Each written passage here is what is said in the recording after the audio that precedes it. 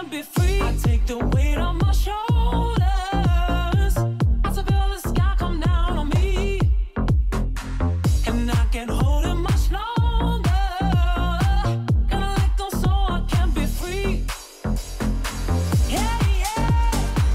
Oh, yeah. Yeah, yeah. Oh, yeah. Did you miss us?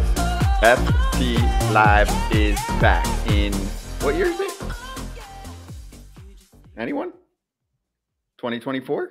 Okay, cool. Happy New Year, people. We are back. It felt like we've been gone forever. It had only been about a week. Braun, Kratz, Pierzynski. We got the big hitters today. Ken Rosenthal is going to join us pretty soon. And Tony Massarotti will make his FT Live debut to talk about the Red Sox state of pitching. And David O'Brien later on the Brave side of the Chris Sale trade, which we'll get to in a sec. Happy New Year. AJ, why don't you kick us off back from international waters? How you doing, dude? I am tired. I got home about an hour ago from 30 hours of travel. 30? Well, yeah, we left it. Geez. Yeah, a long time ago. And yeah, technical difficulties on a plane aren't always good. So, missed connectors, spending nights in random places. Yeah, it was a fun trip. Okay, we'll allow you to get some sleep this evening, perhaps, unless the rest of the free agents sign in the next, 12 hours. But Kratz, we still got about half the dudes left on the board, if not more, of like the top 40. So you missed a little. You didn't miss everything. But I will say the front offices did not let their people chill during the past week, at least some of them. It's not like there was a ton that happened, but it was not a total chill out session. There's probably about 5 to 10 moves that are worth pointing out that we'll get to in a sec. Especially if we see those moves. I'd like to know how much was actually going on behind the scenes. There had to be somebody that was like, dog, just call me later. Like, I'll be here. You call me. Just call me January 2nd and we'll start the negotiations up again. Like, not everybody wants to do stuff over Christmas, especially when you're crushing spread like a rookie that just got called up. Easy. And AJ, is it the first time you've ever flown 1 year and then gotten there the next year? Because if you were flying for 30 hours, you could have left, depending on where you were, you could have left in 23 and gotten there in 24. No, because we left January 1st. So we left after New Year's. It's January 2nd today, Kratz. January 2nd of this year or of last year? See, you're tired. You don't even remember. No, I know what you're January saying. 1st. You left on the home 1st, January 2nd. arrived on the 2nd. Yes, brilliant math. I'll finish with this one because I'm still in Argentina right now doing a show. And so for all the players who complain sometimes about their Wi-Fi, stop it. We've been in multiple countries doing shows and we're fine. They need to figure it out. I did a show from a cruise ship. You were on a ship. I mean, in the middle of the ocean. So let's slow our roll on the internet can't work trick. Yeah. That's what I'm saying. I'm saying 2024. Shohei Ohtani had technical difficulties after he won the MVP to do a press conference. I mean, come on. That's my New Year's resolution. 2024, everyone get cleaner internet. Thank you. Bob Nightingale, why don't you kick us off with our first tweet of the new year? Happy New Year. Spring training starts in 6 weeks. Let's go. A lot of dudes are nervous. They don't know where they're going with their fams for spring training, but we'll get there. I hated this. I hated this time of year. As a player, I was excited if you're about not signed, baseball. You're saying. What's that?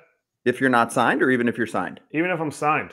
Because you just had all the Christmas, all the hoopla. Now you're like, wait a minute, I got 6 weeks. And for me, I would always go 7 to 10 days early to spring training. And I'm like, oh, man, like you have to finish everything that you need done at the house in the next month to 5 weeks. And it just felt like it was like January 1st. January 2nd was always the day. So for me to see that 6 weeks, I'm excited as a fan, but I still have that feeling of like, there was times I didn't have a place to live yet. And I'm not able to shell out 10 grand a month to just find a house anywhere you want. So and I didn't want to live in the hotel with my family. So it took me about a week until then I was like, okay, I got everything. I got my schedule going. I know exactly what's going to happen for the next month. I'm going to get everything done and enjoy the time at home. And then it's really time to go.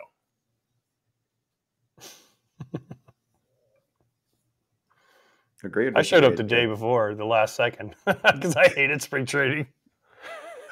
I would show up at the last possible second I could show up. You didn't need to make the team. You know what was funny is I used to always remember the year Manny didn't show up until like the mandatory reporting date. I was like, what if I just did that? I just showed up the whatever. It was always like March 1st. What if you missed like the first like 12 days of spring training? We're like, yeah. I think sorry, we guys. should do that. I think they should do that for a player like you. I think they should do that. I had to show up. People were like, oh, you can't make the team, your first day, all that stuff. If I didn't show up, because I was going to probably start the first day of camp. If I didn't show up and I couldn't throw the ball down to second base at my peak potential, then they're going to be like, oh, we'll never call this guy up in May, in June from AAA. But I honestly think they shouldn't have the stars show up to spring training yet, because it can't shrink spring training. You still need all those games. But I don't think the big dogs need to show up for a week and a half. I would have been all for that. I'm still all for that, shrinking it down. But we'll table that. We'll get to it another listen, day. the owners We got make a too little much time. money off spring training. They don't pay anybody in spring training. They don't pay players in spring training. So all the money they make, all the revenue they generate, all goes right in their pocket. All the people that show up to these games, they don't pay the players, man. It's crazy. It's like the biggest racket going that no one talks about. Also, they don't pay for those ballparks for the most part. The towns and cities do. So they need to give them their time since they gave them their tax dollars. We'll get to more of that at another time. Let's charge the damn mound, powered by Teaser. No nicotine, no tobacco. Check it out, teasenergy.com. We'll give you a discount code on the back end of this. There it is on the bottom. You want to start with Chris Sale? Was that the most surprising move maybe in the last week or so? No? I think that was the probably cheap-ass the most Red Sox surprising. these days.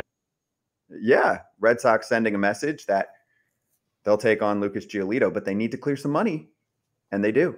So the Braves pick up the 7-time All-Star in a trade with the Red Sox. Just one prospect goes back. A prospect I like, a guy who's been on the show multiple times, Vaughn Grissom, infield prospect. He was working on some outfield action this offseason too, and they send some money back. And Sale had to waive his no-trade clause, which I'm sure he was happy to do to go to ATL. So is this it for you? Let's start with the Atlanta side.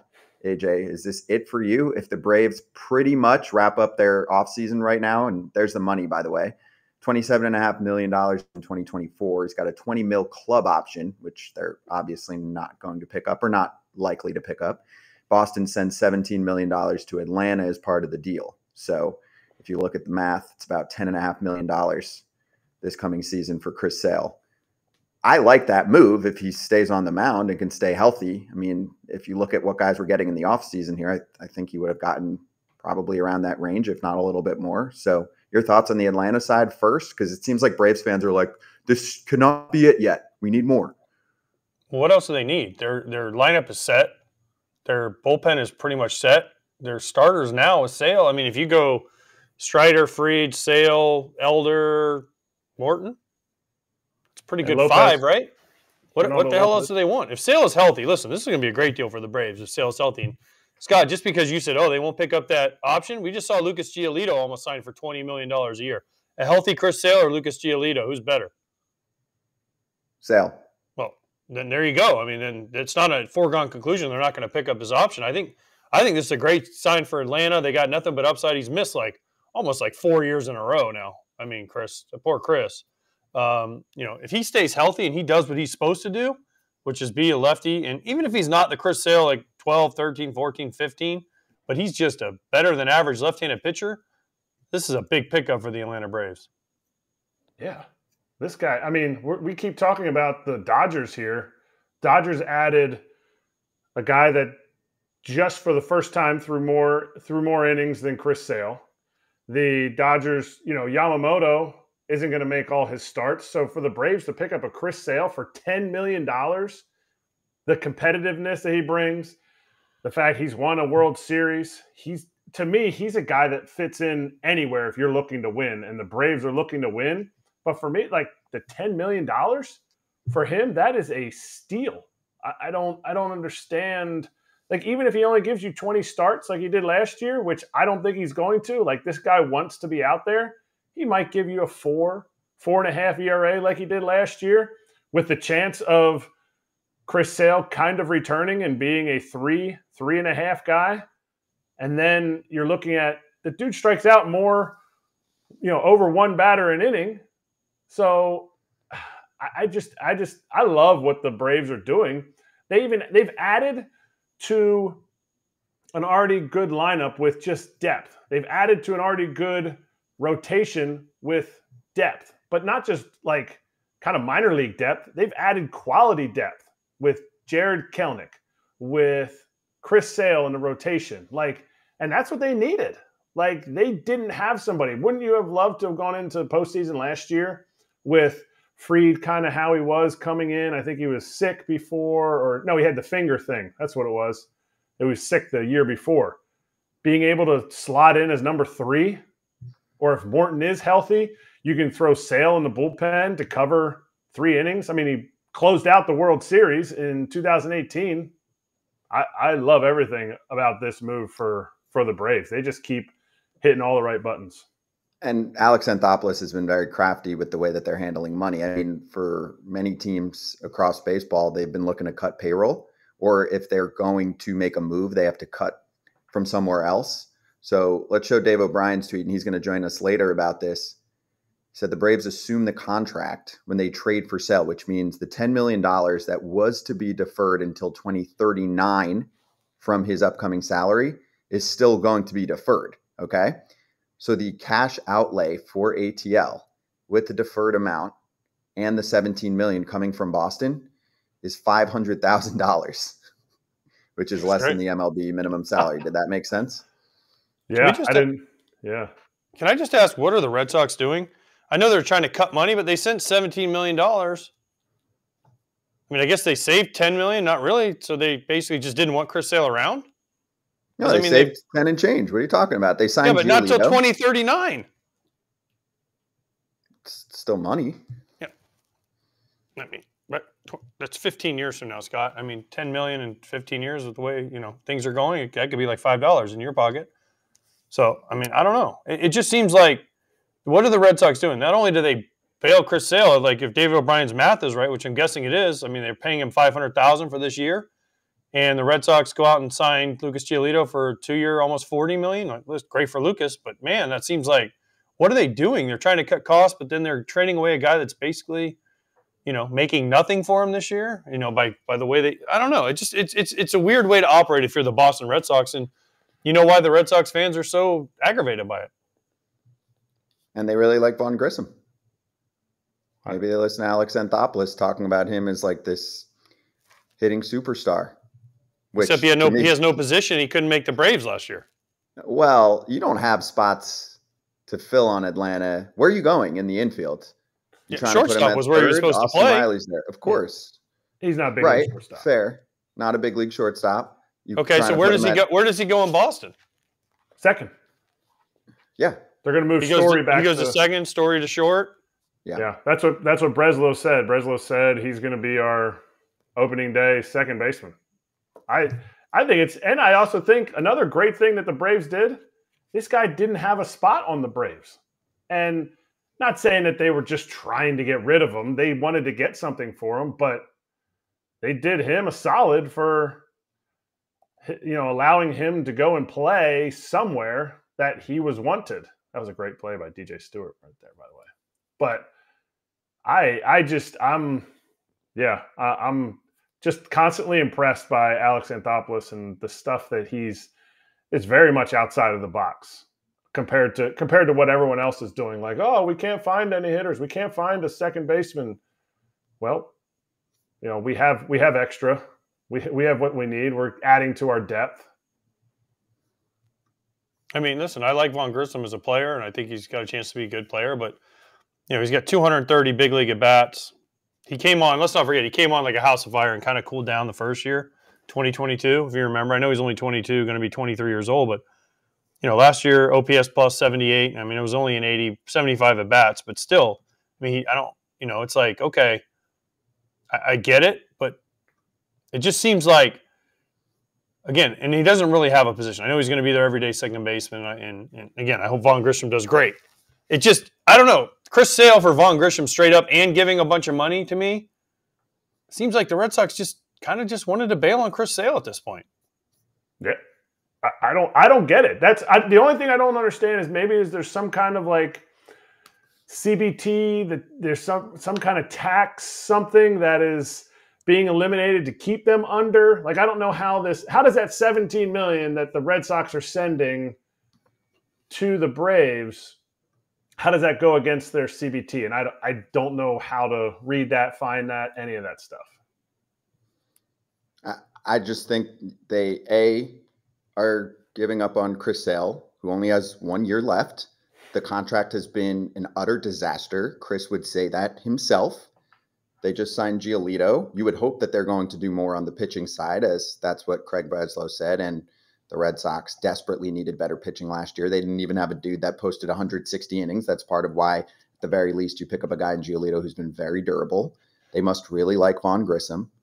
And you do get a player in Grissom who you now have control of for a long time. And if you plug him in there and think that he's going to be an above average bat, which is certainly potentially there, they're starting to develop a really nice young position player core. So just presenting the other side here. Let's table it because we'll get to more Boston talk coming up pretty soon with Tony Massarotti. So Giolito, 2 years, $38.5 million. We'll get to that with him coming up in just a second. Can I sneak one in? I want to jump down a little bit to the Mitch Garver move. 2 years, $24 million. And that one was on the 24th, by the way. Sneaking in a little, fam's going to be annoying at Christmas. Let me lock in $12 million a year for a 2 year period, which for Mitch Garver is a massive haul in terms of money. It's a guy who has been a great bat the last several years, but hasn't been paid like that before, hasn't kept himself healthy at the catcher position. I don't think he's going to catch much with Cal Raleigh, who's one of the more durable catchers, and they did acquire Sebi Zavala in the trade with the Diamondbacks. So you plug in Garber for your DH spot. It's a team that struck out too much and still needs more impact bats and pop. I like this move to try and start winning back some favor from the fan base, Kratz, because if this is all Seattle does on the offensive side, it's a disaster offseason. But if they're going to keep plugging away at the lineup, I like this to plug in at DH. Obviously, there's a big injury risk, but I'm a Mitch Garver fan from what I've seen at the plate from him the last several years. He's one of the best four-seam mashers in baseball. Mashes the heater, but he's going to fit right in. He strikes out a ton too. Based on at bats, strikeouts per at bat, they didn't get away from that. So I didn't see him going to Seattle, and I thought he would honestly get a 3 year type of, some kind of like 3 years, 40 million type of thing. No, 3 years, 32 million. Sorry, too high. But it's awesome. I don't see him going behind a dish, but I also, where's he, are they a team that's in play for like a Rhys Hoskins, or does this take them out of that? Is there, what exactly are they looking for? He's a right-handed pull hitter. He is dead pull, and that stadium is tough to be a right-handed pull hitter. You can hit some balls out to right center, right field, pull lefties, some oppo, but you got to get on it. But they saw him a lot too in the division. Him playing for the Rangers, I feel like they have to do a lot more. I didn't think they were going to do anything, so I guess this is good that there is a pulse in Seattle, and it's not all just trading you for me.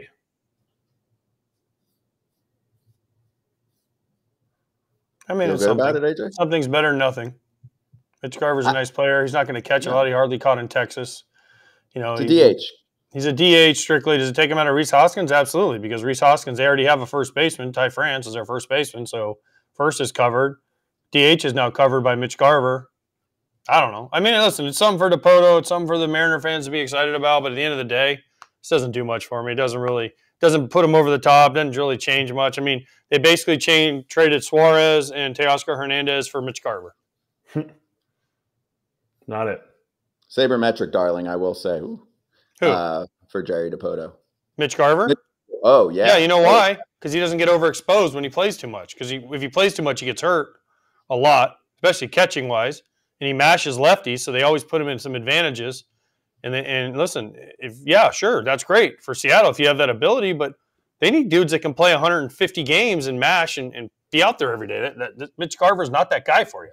Yeah, but if he's a DH, don't you think that helps the cause? If you basically say you're not catching at all, he didn't catch at all during the playoff stretch, and he only made one start at catcher in September. I'll throw some numbers at you that Jerry's definitely drooling about, maybe giving them higher than a 54% chance of getting to the postseason.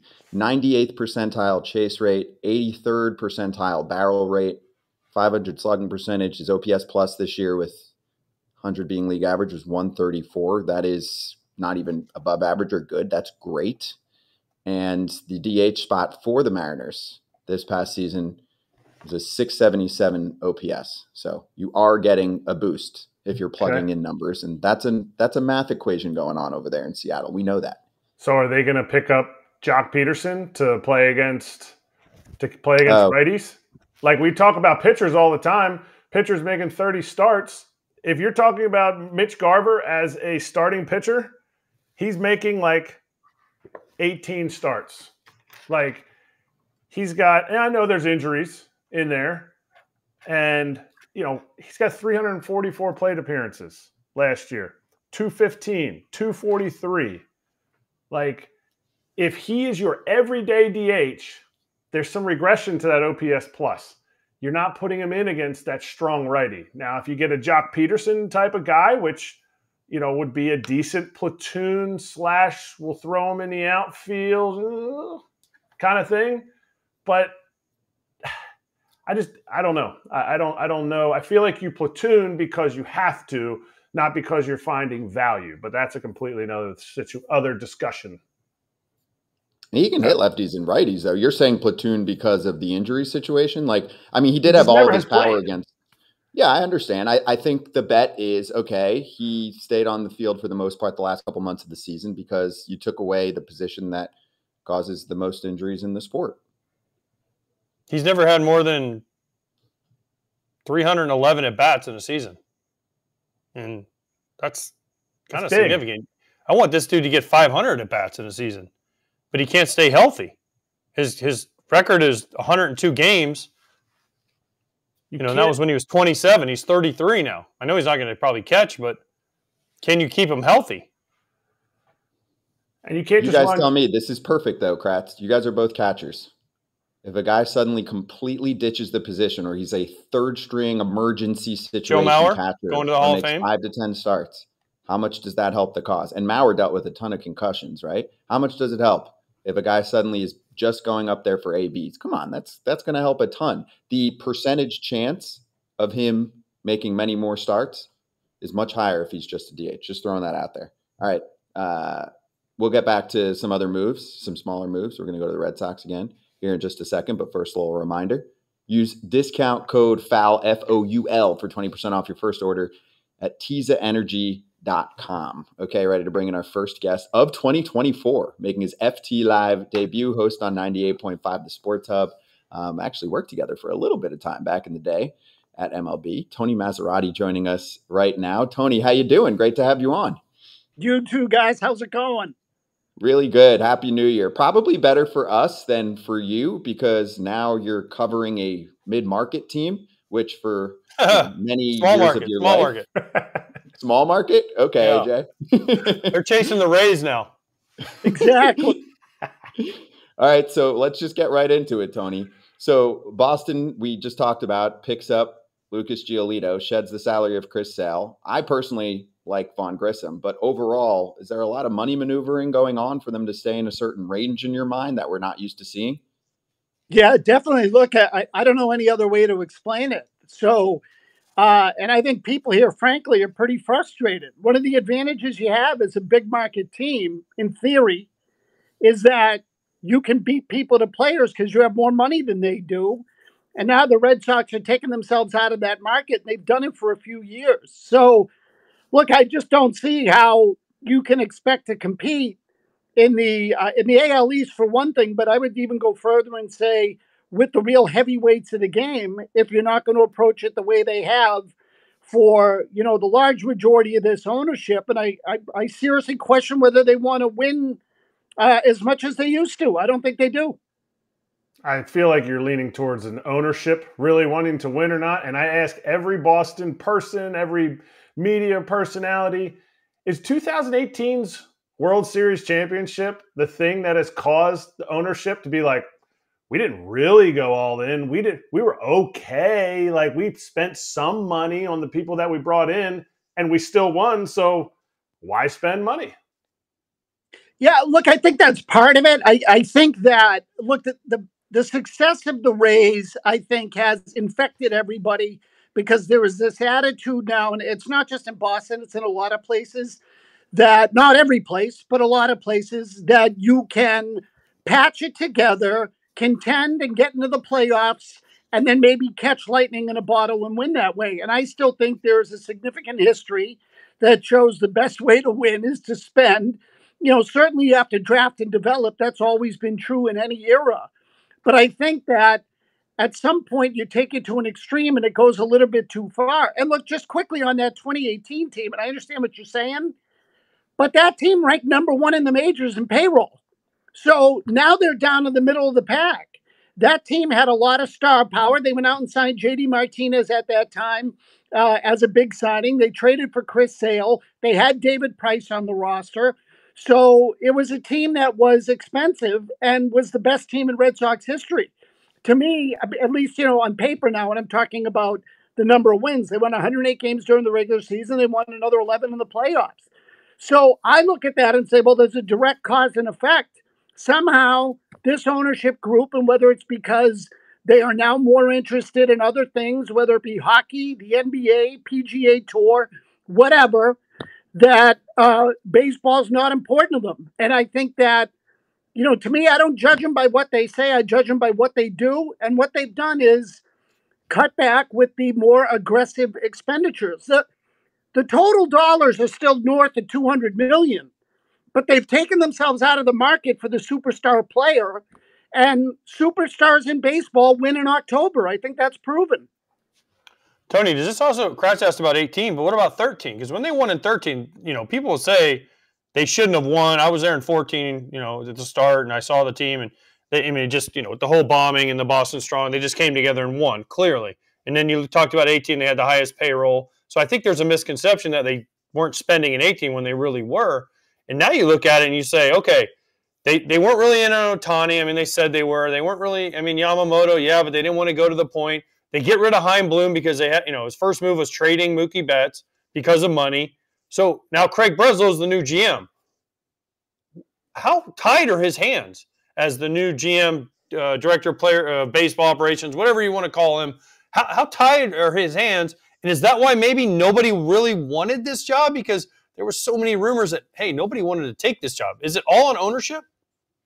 So, AJ, I think a lot of it's on ownership. And I think a lot of it's on ownership for all the reasons you said. 10 people, 10, turned them down to be the chief executive. Now, say what you will, okay? But Boston is still one of the preeminent franchises in the game. It's not the Yankees. It's not the Dodgers. But if you wanted to compare, I just think there are certain franchises in those crown jewels. And I think the Red Sox are one of them. Red Sox, Dodgers, Giants, Cubs, Yankees. These are the teams that every year lead the major leagues in road attendance. And I've always thought that was a really important statistic because it speaks to a fan base around the country, and it also speaks to a team or a franchise that fans will go out to see. And I think now they've really kind of stained the identity of the franchise. I keep going back to that number. 10 people said thanks, but no thanks. We don't want to run the Red Sox. Part of that is the spending. Part of that is the fact that they've swapped out general managers and chief executives like their utility players over the last 10 years. So Alex Cora is now working with his third GM. And let's not forget, he was suspended for a year in there as well. So my point being that, they're changing GMs constantly. It doesn't feel like there's any cohesion or long-term plan. They just react to what happened in the most recent year or two. And I think that there is a little bit of a difference between Chaim Bloom and between Craig Breslow in that Bloom had the chance to trade away Chris Sale and didn't do it. Breslow did. Now, maybe he got more than High and Bloom wanted at that point in time, but I think that Breslow has a little bit more conviction, and frankly, has probably has more guts than High and Bloom did. But I think the core philosophy is being set by ownership. I think that they are hiring people that they know will implement the plan they want implemented, which is that Tampa Bay model. And in a place like Boston, I just think that stinks. Tony, they're not the Rays. They're the frickin' Red Sox, okay? And remember, don't all the Red Sox fans miss the days when the Yankees would go sign somebody? Oh, and the Red Sox would answer by signing somebody, and then the Yankees would sign. And it was just back and forth. It was like ping pong, right? Oh, the Yankees signed Matsui. Oh, the Red Sox signed Manny Ramirez. Oh, the Red Sox signed him. Oh, the Yankees signed this guy. It was awesome for baseball. And now for the Red Sox to operate like a small to mid-market team is unbelievable to me. Do the fans, how sick are the fans of it? I know that at the beginning of the year, remember they didn't show up and the ticket prices went way up and there was not a lot of people at the stands. And I think it was either John Henry or someone had to come out and like basically apologize to them and say it's going to get better. Well, when does this, they use the full throttle, Craig Breslow is going to go full throttle. When does the full throttle kick in? And are they still like on the slow gas pedal down instead of just jamming it down and burning some rubber here? Yeah, AJ, I think the full throttle thing is a myth. So I think they wanted to sell people a bill of goods there, make them think that they were going to go out and throw $350 million at Yamamoto. And by the way, I have not seen anywhere from anyone who covers the team any sort of indication of what the Red Sox offered to Yamamoto. And I say that because to me, that's a bad sign if you're a Red Sox fan.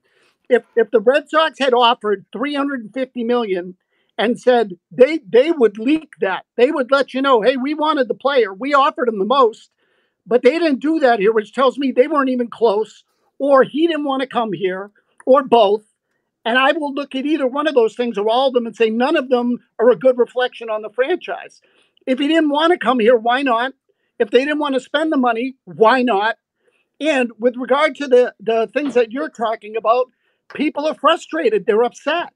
So there are a couple of things that work against the Boston baseball fan right now, one of which is the ballpark. Because last season, the Red Sox attendance from the year before was basically flat. Now, I also think that is a bad sign because much of baseball last year went up in attendance because of the rules changes and people were more optimistic about the direction of the game. Here it stayed flat from a year in which the attendance was a disappointment. So they're down about 500,000 fans from where they were a couple of years ago, but they're still going to sell a lot of tickets because of the ballpark.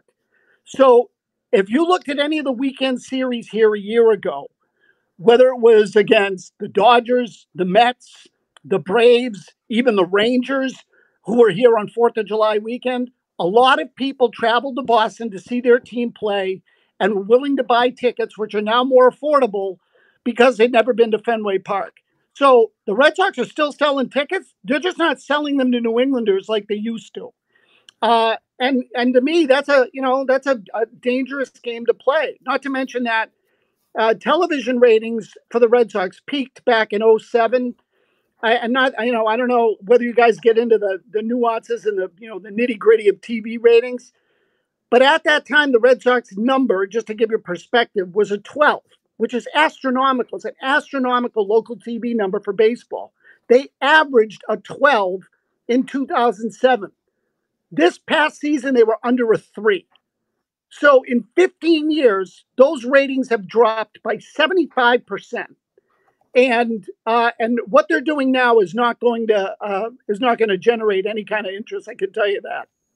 And Tony, we do get into those numbers, and I think that's a long-term baseball problem because on that side, it's not just the Red Sox, and there are many teams that have looked like they're in even more trouble with some of the regional network deals that are going on right now. So I want to ask you more about the pitching and the Giolito signing for them, because I know you commented on what that means because it wasn't a long-term deal. And even if Giolito has this incredible season, it just gets way more expensive and he goes back to free agency and you don't get to keep him. So what do you think about that signing? Plus the fact that in addition to the full throttle statement, this team, I felt like made a promise that you were going to look on paper and say, oh, this is a significantly better pitching staff and starting staff that will be able to support their relief pitchers better because nobody gave them innings last year. I think they got a long way to go to prove that.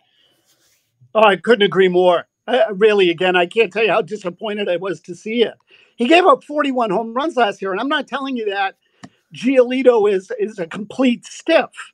So I'm just telling you that I think in the grand scheme of things, you're talking about a guy who's been relatively mediocre if you take the whole sample for the entirety of his career. The one thing you can say about Giolito is that if you look over the last, 5-6 years, he's basically made his starts, which is good. I mean, you always want that. I criticize the Red Sox for not going after guys who are healthy because healthy pitchers cost money.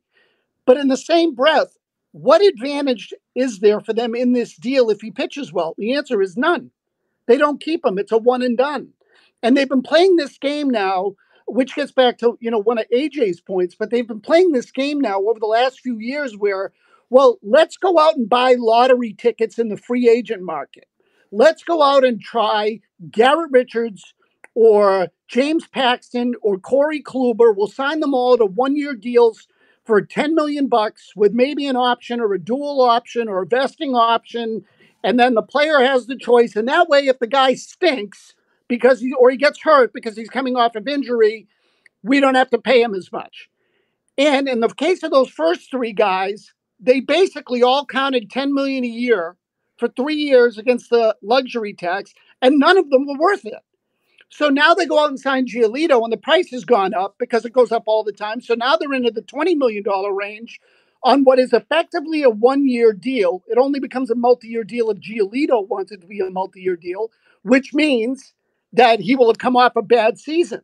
So, they just want to sign these one-year deals to mitigate their losses. And I call me silly, but I look at teams and I say, as a fan, what I want is my team to stop at nothing, within reason, to win. That's what I want. I want winning to be the priority. I recognize there's a budget. I know they can't spend $350 million every year. But what I do know also is that the Red Sox can spend more. And they've chosen a safe, they've chosen the path of mediocrity versus trying to contend for championships. And I think every fan here should be frustrated with that. So what's the move? What's the move that's going to get the chowder, hot? That people are going to be like, I'm coming out to Fenway. The true people, the people that have been around the park for a long time. So I don't know that there is one at the moment. To me, the guy was Yamamoto. That was the guy. And that's the guy, to me, he made all the sense in the world for them as he did for everybody because he's 25. So how often are you going to get a chance at a 25-year-old, in theory, ace? And I'm not telling you it's perfect. They always come with questions. But every report on this guy is good. The age is good. He's a front-end guy. They need front-end pitching. And so if you're asking me, would I rather have Yamamoto at 25 to 30 per for a dozen years, or would I rather have Giolito for 1 year at 19 million? I'll take Yamamoto every time because I know the Red Sox can afford it. So, they bought this franchise back in 2001, at the end of 2001. 2002 was their first season. They paid $770 million for everything, including the network, the broadcast network, and the ballpark. $770 million. It's now worth over $4.5 billion. They have made plenty of money that they will recoup whenever they elect to sell the team, and then some. So I just don't think you run sports teams like you do department stores and hardware store chains and that sort of thing. This is a competitive business. They're public trusts, and you get paid back in the end. Oftentimes along the way, you run cost neutral or profit neutral or even at a loss. But you get into it because you want to win. Tony, okay, I have two questions. First, I'm going to start with the Mookie Betts thing. When they did the Mookie Betts trade, they made Chaim Bloom trade him. Was that the beginning of the end of the Red Sox as we know it? Because that was their guy. I know they signed Devers after that, but that was kind of the beginning of the old guard Red Sox. And then secondly, after you answer that, how do they fix this? And I know Yamamoto, but there's not huge free agents out there. They don't seem to be making trades for stars. how did the Red Sox get back to being the Red Sox? Next year's free agent class is pretty solid. So are they just waiting a year, kind of like the Dodgers did? Hope everything gets lucky, maybe get hot and sneak in somehow and make some trades. But what's the fix for this for the Red Sox? Good question. Yeah, I'll start with Betts. In retrospect, yes, Mookie Betts was the beginning of the end. No question about it. And now look, I have my own personal doubts as to whether or not Betts really wanted to be here. So, there were some discussions that took place along the way, and maybe Boston, for lots of reasons, wasn't a great fit for Mookie. He's more understated, pretty even-keeled kind of guy. And so I think, he may not have wanted to be here, which again, it happens. Okay. They've lost guys in the past. You don't get to keep them all.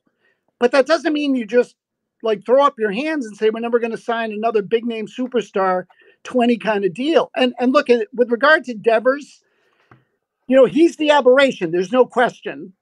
He's in his mid-20s when they signed him, left-handed hitter. So, and was willing to stay, obviously. So I think there was some agreement there on both sides. And frankly, I think they were pressured on some level to do something big because people were pissed. So, I can tell you this. I've lived here my whole life. I covered the team for about 15 years. I missed your year, AJ. I was out before then and have now gone into a different branch of the media. But, I've been a Red Sox follower my entire life. I have never been as disheartened and had less confidence and faith in the franchise as I do right now. And to me, they've destroyed public trust. They've destroyed fan trust with the way they're running this thing. And how do they get out of it? You just have to hope that they get lucky in the draft. They hit on some of these guys. Now they have some positional players in their system. And certainly the trade they just made with the Braves might free them up to trade someone like Nick York, because it feels to me like there is a redundancy now there at second base. But their pitching is really thin. They don't have pitching in the system, not a lot of it, at least not at the upper levels. I suppose you never know what can come out of the lower levels.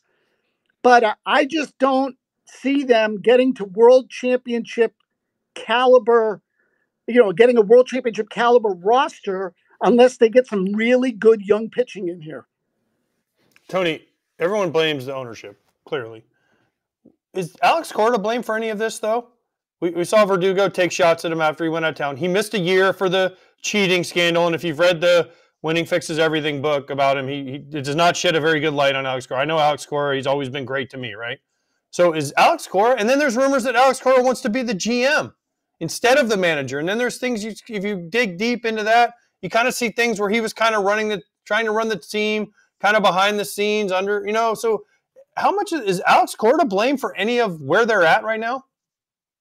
I mean, look, I think everybody's to blame, AJ. Like, I don't think necessarily you are part of this whole thing and you walk away and say, well, it wasn't my fault. So I think Cora is an excellent manager. Let me get that part out right away. And to me, in baseball, more often than not, it's the players who win the games. The manager's job, in my opinion, primarily is to keep everybody pulling in the same direction and to make sure guys are serious about what they do and to manage the personalities. But the game is played on the field. Now, there are also decisions along the way that can affect the outcome of games. But if you have 108 win talent, it's hard to screw that up if you're a manager and everybody stays healthy and plays to their ceilings. Now, there are little things along the way, I would say, that that Cora has contributed to the dysfunction. And when I say that, I don't think he and Bloom philosophically were in alignment. I think that manifested itself at the trade deadlines in each of the last 3 years, where Red Sox players in the clubhouse were dissatisfied with what ownership and upper management did to fortify the team. Some of those years were better than others.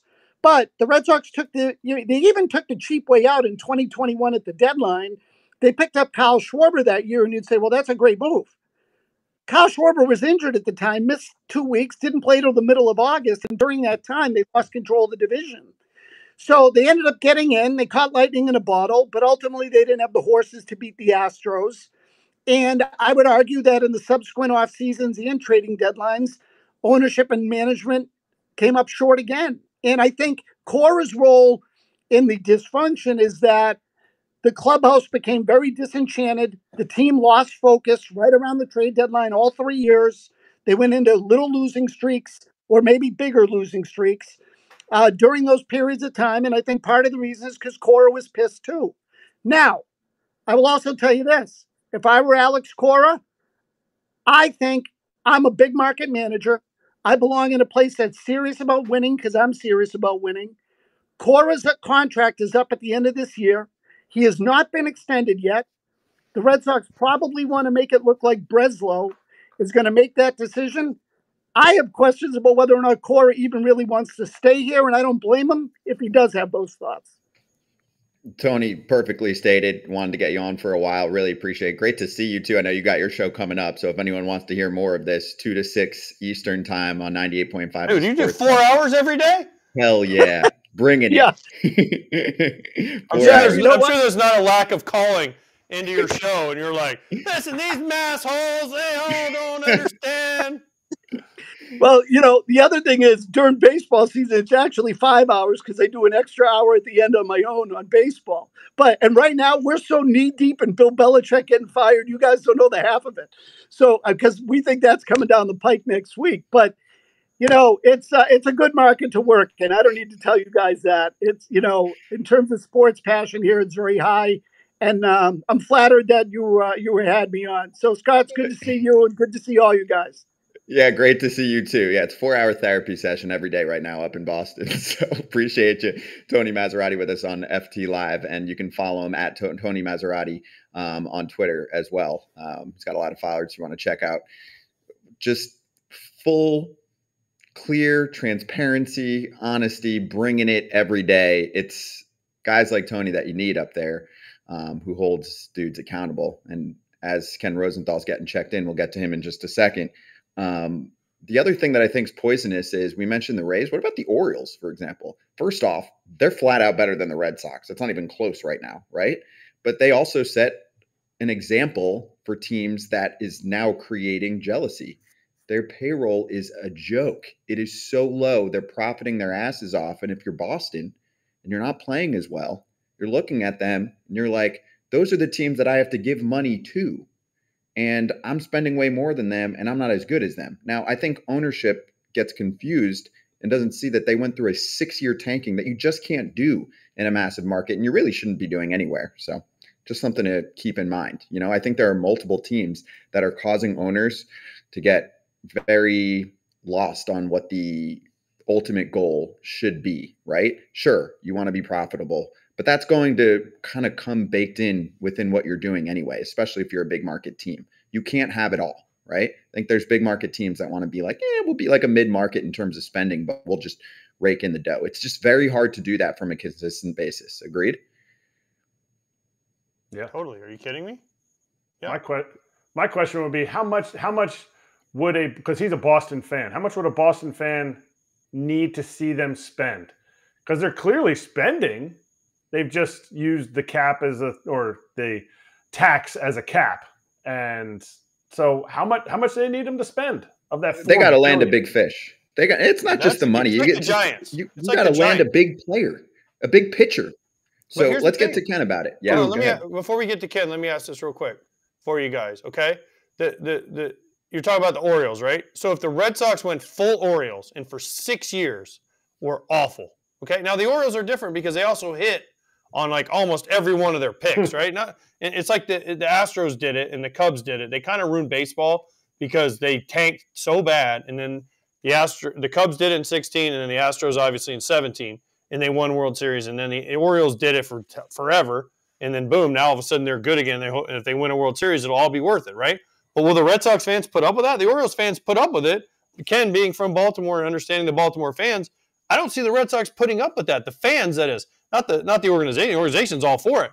But the Red Sox fans, they're not going to put up with this. You see, Belichick won how many freaking Super Bowls, and they're shit canning him out the door because he can't win any games. It's the same coach. It's a great way to kick off 2024 with our FT Senior Insider, Ken Rosenthal. What's going on, Ken? We're breaking down the Boston moves, so you want to reply to that? And we just had Tony Massarotti on as well. AJ's absolutely right. Boston fans would never go for a full tank job. Frankly, no fans should go for a full tank job. And I know fans get conditioned to trust the process and all this. Well, it doesn't always work. Worked for Baltimore because, as AJ said, they tanked like crazy and hit on the picks. It takes both. And there are other organizations that have done similar things, and it hasn't worked out the same way. So that's for starters, that no one should tolerate that. And hopefully with the draft lottery and some of the other things that have come about in the recent CBA, there will be less of that now. But Boston is in a funny place because they fired Chaim Bloom because it seemed that he wasn't fulfilling management's two-pronged strategy. One was to do this affordably or sustainably, however code word they want to use there. And the other was, at the same time, to build a championship contender. Well, Craig Breslow comes in because while Chaim Bloom did the affordable part, the sustainable part, didn't do the championship contender part too well. So here they are. They fire the one guy, bring in the other guy. They're supposedly going to go full throttle, as their chairman Tom Werner promised at the start of the offseason. And to this point, they've not done that. Now, I agree. They need one more big move on the pitching side, Snell or Montgomery. And at that point, fans can safely say, okay, that's decent. I get what they're doing. But while I like the Grissom trade a lot for them, at the same time, they have not been as aggressive as other large market teams. And make no mistake, they are a large market team. I'm with you, Ken. And also, by the way, as you're welcome back, many fans saying you look well rested. So that is Tell them thank you. I will. That is a big compliment. And a little bit happened, not a ton, but a little bit happened during that little stretch. So that's the Boston side of things. Just wanted to get your take first off over the past week. What else stood out to you that we missed, where front offices were supposed to be snoozing a little bit and weren't completely shut down as we saw? The biggest takeaway was the Sale trade by far. Mm-hmm. And some of the other moves were interesting. Mitch Garver, Kiermaier, of course. But no one really expected Chris Sale to get traded. He gets traded to a team that needed a starter, but was probably thought to be doing bigger things than Chris Sale. And yet, the way this deal works for the Braves, it works out really well because they're essentially not paying Chris Sale anything. That money he is owed that is not in the deal. They got $17 million from Boston, but the $10 million he's still owed, or $10.5, most of it, 10 of the $10.5, is deferred until 2039. So Alex Anthopoulos doesn't have to worry about that. He won't most likely be the president of baseball operations in 2039. Also, they give up one player, a good player, Vaughn Grissom, but not multiple players, like you saw go for Tyler Glass now, like will go for Dylan Cease and Corbin Burns if they get traded. And you're essentially trading a guy that was going to be an interesting piece for you, Vaughn Grissom. It was kind of a safety net for Jared Kelenic in left field, but not a necessity. So the real question for Atlanta is, was Sale a big enough or good enough addition, considering, of course, how often he's been hurt in recent years? Now, I love Chris Sale. I'm a Chris Sale fan. He came back kind of nicely last year, even though he missed some time. If it works out, great for the Braves. If it doesn't, they're looking at pitching issues, maybe not just this year, but beyond. Is there a situation where the Braves come out looking like they're the winner of this trade, even if Vaughn Grissom turns into the hitter that Alex Anthopoulos said he's going to be, possibly a batting title champion? The way the Braves win the trade, Eric, is simple. If Sale is good this year, pitches them into the playoffs, starts playoff games for them, and then is good enough for them to pick up his $20 million option for next year and effectively becomes a 2-year player for them, then they are satisfied with the trade. Then it's a good trade for them. And in some ways, they see Sale as kind of what Charlie Morton was when they got him before the 2021 season. Morton had been hurt the year before, the COVID year, and of course has done great things for the Braves. I'm not sure we can count on Chris Sale to be what Charlie Morton has been for the Atlanta Braves, but if he is, then yes, the Braves will have done quite well. Ken, first time I can ever tell you this, you're wrong, because Scott already said there's no way they're picking up his $20 million option because, it's not Chris Sale of old and this and that. Bullshit, Scott. You're wrong again. By the way, we'll see. Next time, Ken, you go on vacation, can we get some decorations for wherever the hell you are behind you because that white wall is distracting. And then my real You're question distracted is, by a white wall, AJ? That's interesting. yes, normally It's a you're in the laundry psychological room or in a defect, if you closet. ask So me. this is a big step for you, Ken. Thank you. All right, which of the big free agents left is going to be the next one to sign? Will it be Snell, Bellinger, Montgomery? I mean, I guess maybe Imanaga, because doesn't he have a posting time where his time is up after being posted? So which one of these guys do you think will be the next big name to sign? It's hard to say. And what's interesting now about the free agents remaining, the first 4 names on that list, Cody Bellinger, Blake Snell, Jordan Montgomery, and Matt Chapman, all represented by the same guy, Scott Boras. And Scott has been known over the years to move at his own pace. Sometimes that's quick. More often, it's deliberate. And in this case, he now has the top of the market, both the position player market and the starting pitching market, as well as some other players. Rhys Hoskins is also a guy he represents, Sean Manaea. So we'll see how this progresses. I don't know that you can predict it. And it's just going to be really interesting because there are so many teams still. You mentioned the Giants and Red Sox with needs. I would say the Cubs are in that group. I would say the Orioles are in that group. The Blue Jays, we can really go right down the line. The Yankees need another starting pitcher. So with all that demand, I would expect that the remaining players are going to do okay. The good ones, the guys you had on that list. Other than that, we'll have to see.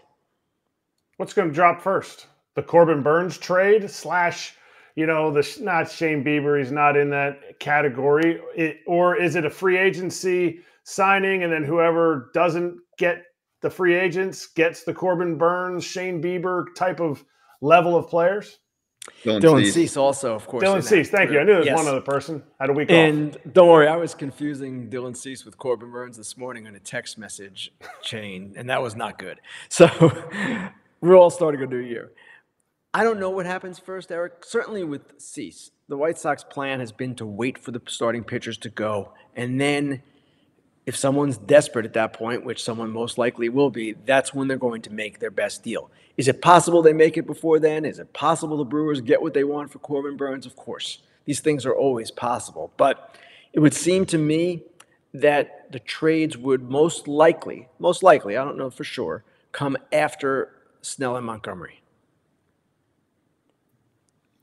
And in your mind, Ken, I know right before we got to the new year, we were talking about some teams that still have to make some major moves. And we covered Boston, I think, plenty just now. Would the team that pops up the most in your mind still be the Cubs?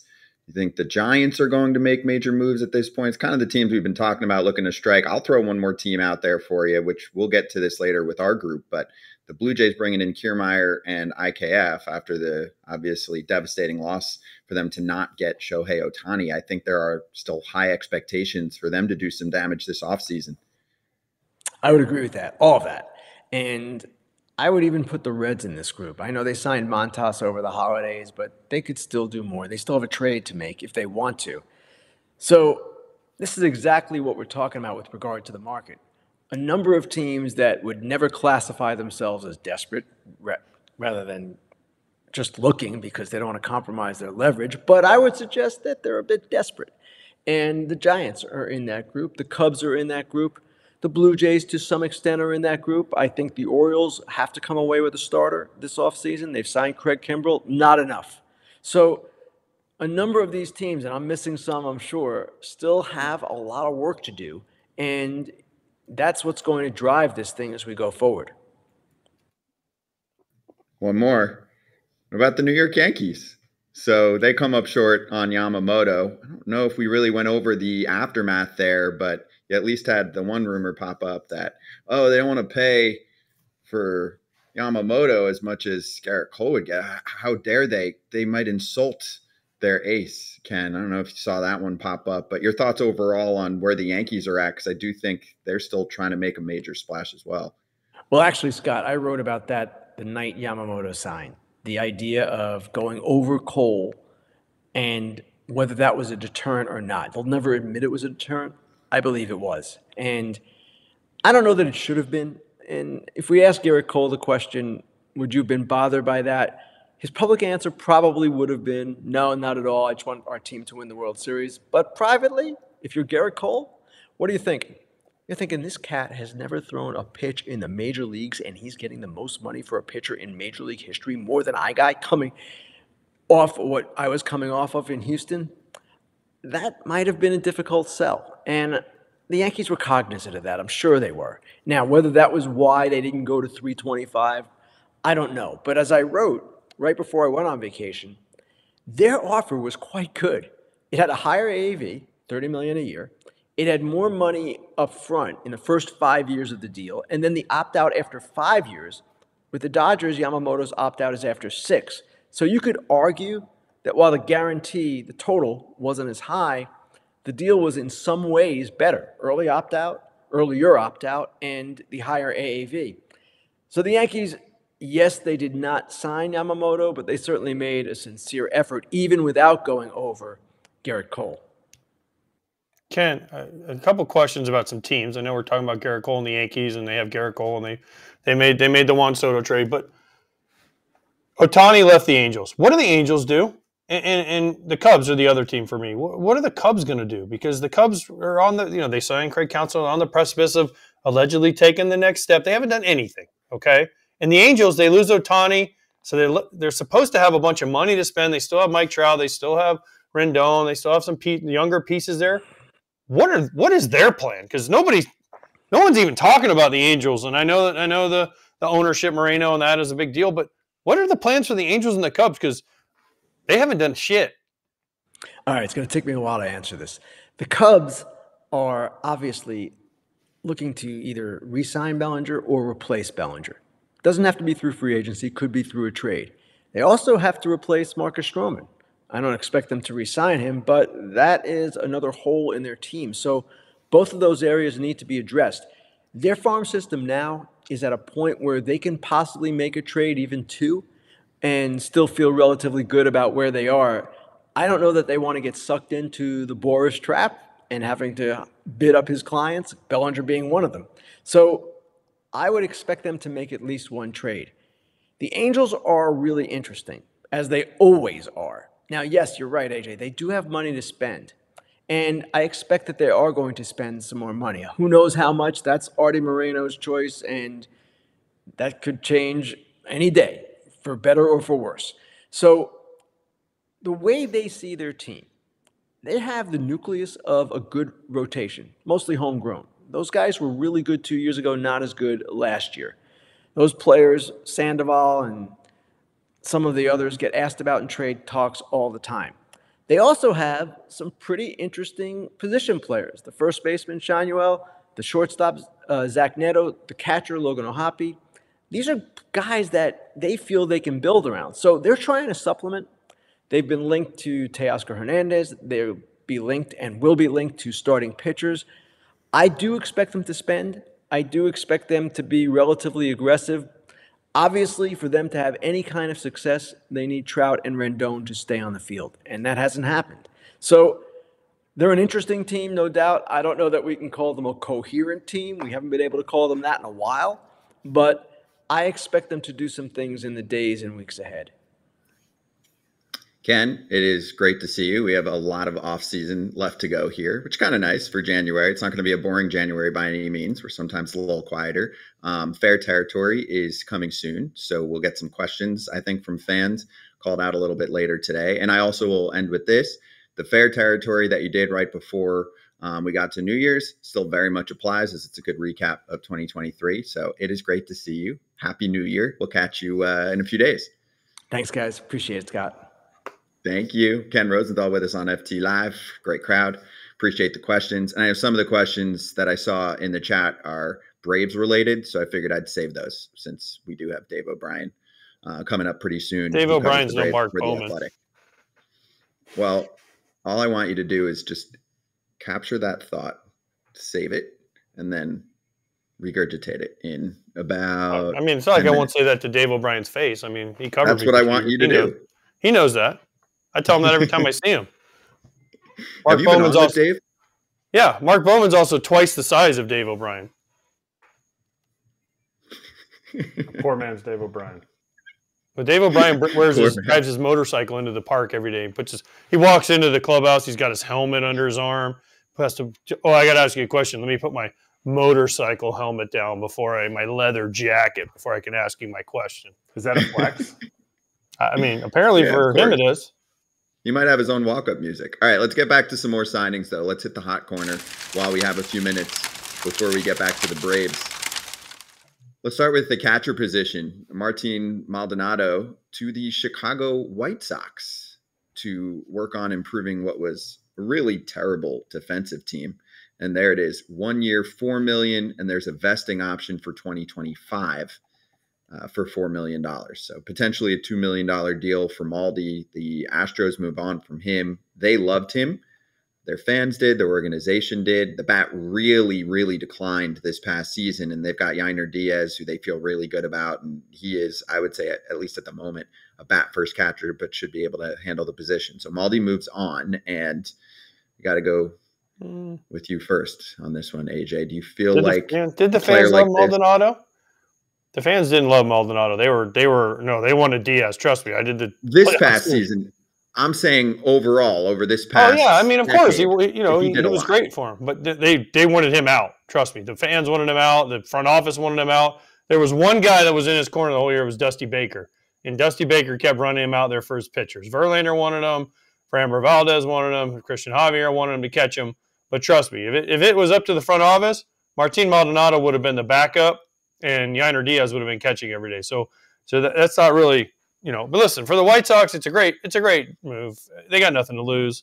They're not going to be very good this year coming up because they just don't have the horses, and they're kind of in the middle of they won't call it a rebuild, but it is what it is, with a new front office and everything, new coaching staff, new kind of everything other than the manager. But my question is, who did the White Sox have before this? They had Max Stassi, okay, Corey Lee, who they're high on, but he was 5 for 65 last year.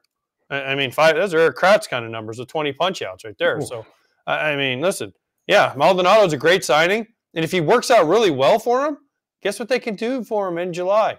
They can trade him to a contender. The thing that's most surprising about this to me is Maldonado, we would have thought would have signed with a contender. But the White Sox can offer him two things. One, the chance to play every day, which is huge when you're a free agent. And if you want to keep playing, you got to get those at-bats and rack up the numbers. And two, a chance to just go and try to lead a young staff and prove your worth again. So it goes back to numbers and playing and then proving your worth. So I think it's a good sign. And also Martin Maldonado is from where? Puerto Rico. Where's Pedro Grifol from? Puerto Rico. Not saying that had anything to do with it, but it might have had something to do with it. Miami. Pedro Grifol from Miami. He loves Martin Maldonado, and he doesn't exactly know what's going on there. So Martin will take the reins that I think that team needs to take their pitching staff, whatever it ends up looking like, to the next level. They have a lot more problems than catcher. I think Max Stassi will get the bulk of the time, but I think Martin Maldonado was not going to get essentially a 2-year deal for $8 million from anywhere else. Victor Caratini, I think, got 2 years, $12 million. And Martin Maldonado has a lot more rings on his finger than Victor Caratini does. So I think it's great for Maldonado, but I think I don't know, he might be a chandelier in a haunted house going to the White Sox because he's going to look at what's going on there and be like, what? I got 2 years of this? But like you said, he could get traded. Again, rarely do you trade starting catchers at the trade deadline as much as teams will want starting catchers because everybody, including Astros fans, wanted him out because I know about hitting 191. Just like AJ said, fans want you out. They think they can find somebody else who plays once every 5 days. But if he goes somewhere else and is the backup, he can lead another team to the World Series. True. I agree. Listen, it's a win-win. For the White Sox, there's no money. And listen, Max Stassi and Corey Lee aren't going to set the world on fire offensively. But it's a way for the White Sox to say, hey, we signed a World Series winner. We have a relatively young pitching staff. So he's a guy that can lead the staff, try to teach some of these young catchers, whether it's Stassi, Kiro, the young kid they got for in the other trade, the Giolito Lopez trade to the Angels, right? And maybe Corey Lee. So it's a win for the White Sox for me, and the fact that it's just a veteran leadership position that they needed. Yep. But, I mean, is he going to help them win games? Yeah, sure. But, I mean, it's kind of like okay, we're doing this to help for the future, not for this year. Culture change. Of course. I think that's what's going on behind the scenes. They're like, we need to massively switch up who's on this roster. Let's try and bring in some dudes that have come from winning organizations. Maldi definitely did that. So I think there's serious culture change work going on there. You know, it might not result in more talent, but the shit that was going on off the field, I think, was leading to losses. But we'll see what they do. They also probably are going to trade Dylan Cease, so that's going to knock some wins off their ledger. Let's get to Dave O'Brien, covers the Braves for The Athletic, friend of the show. All right, Dave. I don't know how much you caught over the last 5 minutes, but the floor is yours. I caught enough How you of doing? Happy New AJ's Year. lies. What lies did I tell? What lie did I tell? I have never, ever walked into the clubhouse carrying my motorcycle helmet or my leather jacket. Ever. Like this, look. Like this with your leather coat on, like this, and you're like, hold on, you see that extra chair next to your locker? Can I put my helmet on it so I can ask you a question, please? Like you with a Florida Gators football helmet, like you played football. Hey, Hey, like never. you ride a motorcycle. Okay, well, why'd you say I do? I do, but why'd you say I do if I don't? But I have never walked into the clubhouse for that reason. I don't want to look like a jackball carrying my motorcycle helmet into the clubhouse. Ever. Damn straight. I go to the press Wait, box. if you've never done it, then how do I know you ride a motorcycle and carry a helmet around? Because you've seen it in the press box. 'Cause I have to put Oh, it somewhere. We don't have lockers, so I have it sitting at where I'm working at my table. He is wearing a Come Harley on. Davidson shirt. I mean, Harley Davidson hat. I do wear one right now. I'm wearing one, but I don't wear it to the ballpark generally. I don't think. All right. Well, hold up. Whatever. AJ, but Bowman is not twice my size. That's It's not close. fair. It's maybe close. Hey, on the badass category, That's The not Braves- fair to Bowman, though, man. I love Taller than Bowman. me, too. He's That's taller true. than me, That's too. true.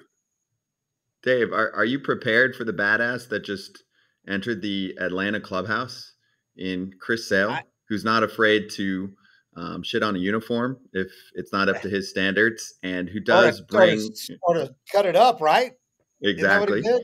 Yes, that is Yeah, exactly I love what he having did. guys like that. I love having guys like that. I mean, believe You it or think not, they'll I like actually him liked there? I liked having AJ on the team, believe it or not. Do they have that, Dave? So let's start with Sale, okay, and then we'll get to Grissom. Do they have that? And how much does it help to have a guy like that? Obviously, we'll get to also the fact that he needs to stay on the field. Hey, but your thoughts They here? had Josh Donaldson, man, and he was a True. great fit. He brought, I think they might be missing a little bit of that edge. I don't think that was the reason they got beaten in the first round of playoffs, but I think that, and Dansby said this too when he was here, it's nice to have a lot of different type guys, not just the same type guys. To have a guy like Josh Donaldson, who's kind of provokes things and comes in and needles everybody from the time he walks through the door, and it's just highly, highly competitive. When he goes through the tunnel, it's cussing and let's go and all that. And I think adding a guy like Chris Sale to that starting rotation can only help. I mean, you don't have one like him in that rotation. I mean, I guess Spencer Strider, you could say is he's a power arm and all that, but he's a really intellectual guy, and off the field, off the mound, Strider's not like that at all. So I think having a veteran to kind of go with Charlie Morton, who's the most mild-mannered, nicest guy on earth, Charlie Morton, who's 40. Charlie adds a ton to this team, but I think Chris Sale will add, from everything I've heard about him, from what AJ said and what Tyler Flowers has said, who caught him. Everybody says highly, highly competitive and that great teammate. And that's all I need to hear. When other teammates say he's a great teammate, that's all that matters. It doesn't matter what we think or what fans think. It's what players think. Listen, Chris Sale is far from a prick. Okay, he's not even close to my level. So let's just get that out there. Let's just get that out there right now. Chris Sale is one of the best dudes I ever played with. Okay, and his locker was next to me after Burley left in 2012, and he's one of my favorite guys I ever played with. And I think he'll bring a lot to what he'll bring is, listen, there's some veterans there, obviously Fried and Morton, but he'll also bring a different attitude. And like, Chris Sale doesn't put up with shit. And that doesn't mean you're a prick. What he'll do is he'll give his opinion and he'll say, hey, this is what I feel and this is what I think. And he'll stick by it, but he does it in the right way. And I mean, he cut up some uniforms, he's broke some TVs, but I mean, who hasn't done stuff like that in their past? So listen, he's competitive as they come and he'll fit in perfectly, especially think about if he's their fourth starter, he's matching up with team's fourth guy on every fifth day, and he wants to pitch. And if he's healthy, I think this is one of the best moves Alex Anthopoulos could have ever made. I agree. I think he's a great ad, and it's a low-risk move. Sure, as Kenny mentioned, there's some risk involved in the next 2 years because you don't have guys signed long-term, but they got a $20 million option on him, and if he's healthy, they pick that up, just like they picked up Charlie Morton's $20 million option this year. And also, if you think about how they can go, they've added yet another totally different type of pitcher in that if you look at the other four guys in that rotation, they could go Strider, power righty, then go Fried lefty, then Charlie Ford at third, and then bring in Sale at 4 and whoever they have at 5th.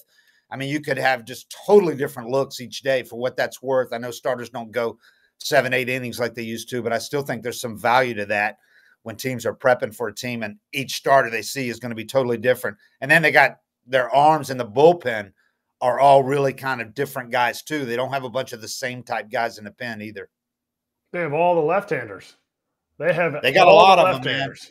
They got a lot of them. And then they're going to have Perdomo in a year from now too. They got him from the Pirates. I couldn't believe the Pirates let him go, but I don't think the Pirates are in a position to pay a guy to rehab for a year. And the Braves are willing to do that. Look at the big picture, because Perdomo could be a steal. I mean, they picked him up off waivers, re-signed him, and they'll pay to rehab him this year, and he'll be ready a year from now. So that could be a big one. And they're going to have Penn Murphy, who's got a good arm. He's going to be back around a break. He's rehabbing from TJ. Their pen is going to be potentially, I think, the deepest in the majors, which they're probably going to need because they're not going to have a lot of guys going 7, 8 innings. So did you see any of these moves happening? And is Alex Anthopoulos winning the offseason, even though I get it, he didn't sign Ohtani, he didn't sign Yamamoto. That's the big splashes.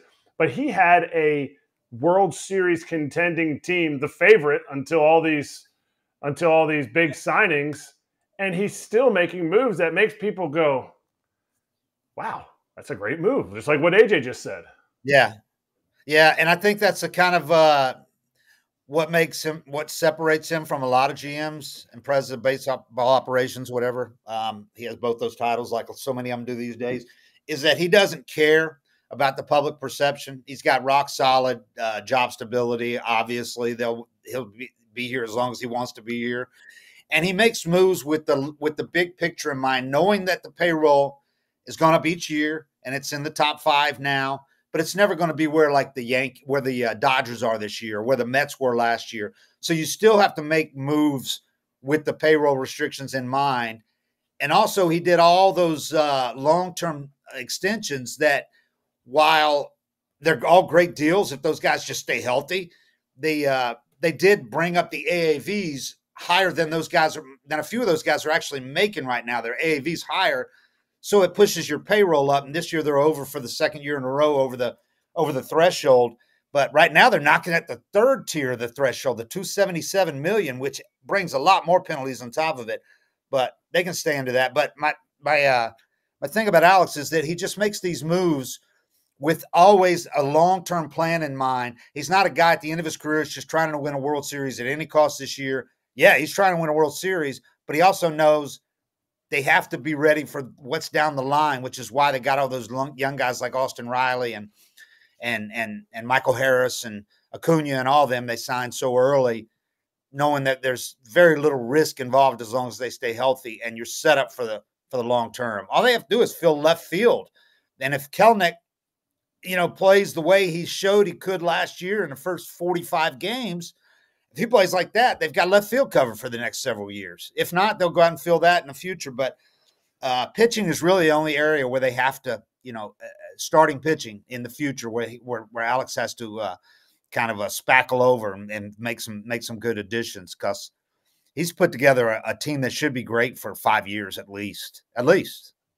So we're not talking about a team that's like hoping to make the playoffs. We're talking about, are they adding pieces that will win them the World Series, Yeah. get past the Phillies? Why you said they can't spend like these teams? Why not? I've seen the battery. We had Sal Fasano on here talking they about. can if they want to. I mean, Yeah, if they want so to. you said they can't. Why can't they? Because they have self-imposed budget restrictions. And By who? The ownership? by ownership, by Terry McGurk, who's kind of the liaison, who is the de facto owner because he makes those kind of decisions. Ownership's out of Denver, Colorado, Liberty Media. They've got so many things on their plate. They're not worried about the Braves. They trust that Terry McGurk is going to make the call that they can both win and make a big profit. And they try to do both, and they've done both very well for the last few years. They got eliminated in the first round, but I don't think that was because of the budget, to be honest. I mean, when they won the World Series, it wasn't because of the budget. They got beat in the first round because they had 4 extra base hits in 4 games after leading the majors tied the major league record in home runs and leading the majors in every offensive category. And for the second year, having a couple of starting pitchers who weren't at their best when playoffs rolled around because of illness or injury. So I think a lot of that's just luck. I don't think that you can throw money and fix things like that. I don't think that if they spend another $20 million, that would take care of that. And I think Alex working with what he has, which is, I mean, again, they're not mid payroll now. They're at $276 million with the luxury tax payroll right now. So they have plenty of money. It's just they have it tied up long term with all these guys. The reason they don't have to fill 3 spots in their lineup, they're all filled except left field, and now they think that's filled. But yeah, they could spend $350 million if they want and still probably make a nice profit.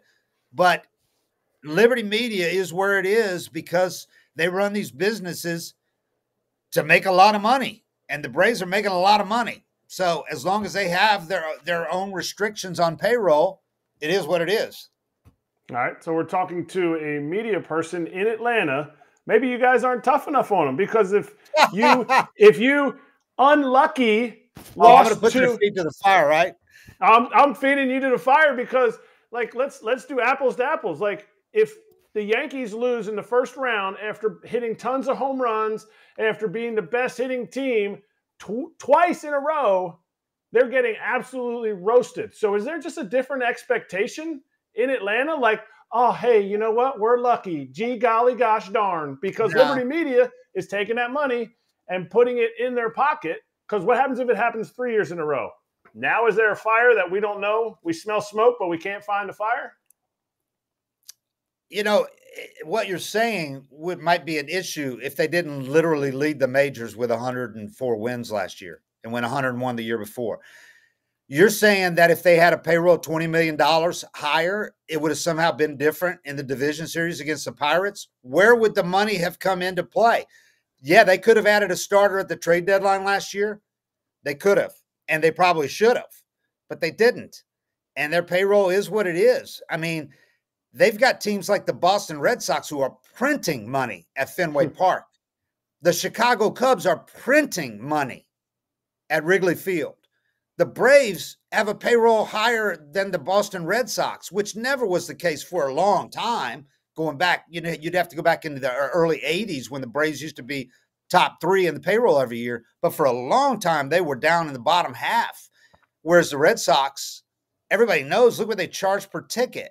So I think they have a gripe, and those fans should be upset. But the Braves are winning 101 and 104 games last year. If they go to 90 wins next year and it's because they don't have enough starting pitching, or, you know, I'm not even going to say if they don't have enough hitting because they've got enough hitting. You can't complain about their hitting. I mean, they can't be any better than they were during this season. So I don't think that the payroll's become an issue yet. If it wasn't going up each year, when they've been making all this money hand over fist since the Battery opened, and especially since they won the World Series, if they weren't raising payroll every year, there would be a legitimate reason to gripe. But they are raising payroll, so it's kind of hard to argue with what they're doing. The only teams with higher payrolls are in the biggest markets in the country. All right, Dave.